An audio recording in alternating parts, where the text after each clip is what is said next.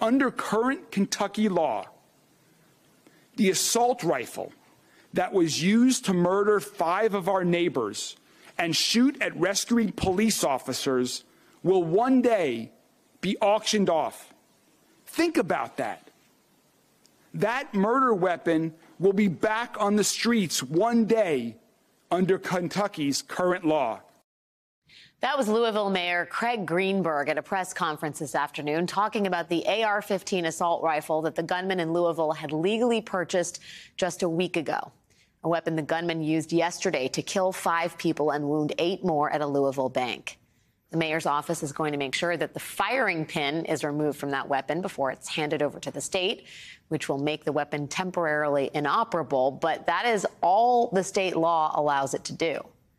The gun has to be handed over to the state and it has to be auctioned off unless state legislators change the law, which means that another AR-15 will be back on the streets.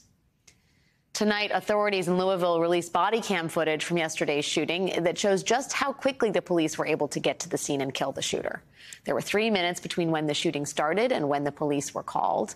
There were then 3 more minutes between that call and when police got to the scene. And 3 minutes after that, the police had taken out the shooter. So it was an incredibly fast and brave response. But again, in just those 9 minutes, the shooter had killed 5 people and wounded 8 more.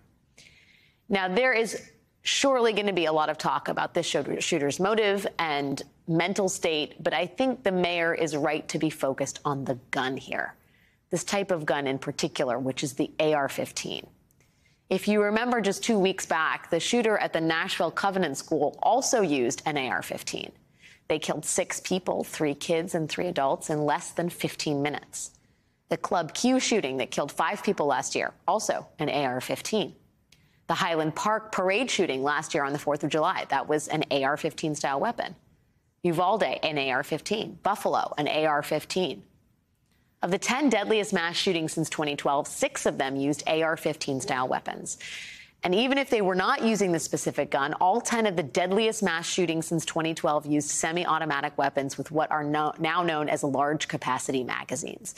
They're probably what you think of when you think of an AR-15, the giant curved part coming out of the bottom that holds the bullets. In the Vietnam War, U.S. soldiers used magazines with 20 bullets in the war. Today, the AR-15 and other semi-automatic weapons are regularly sold to civilians with at least 30 bullet magazines. You can buy magazines that hold 100 bullets for about $100. Now, when Congress passed the federal assault weapons ban in 1994, it also prohibited magazines with more than 10 rounds. But that law is no longer in place. Now, the mayor of Louisville is focusing on this one specific AR-15 and this one Kentucky law because that is a law he thinks he might be able to influence the state legislature to change. But nationally, it is just as obvious that we need to start regulating AR-15s and high-capacity magazines overall. And those should be political slam dunks. 63% of American adults favor banning assault-style weapons altogether. And 64% of American adults favor banning high-capacity magazines. So how are we still here? How have Republicans prevented any serious movement on gun control when common-sense gun control is so popular?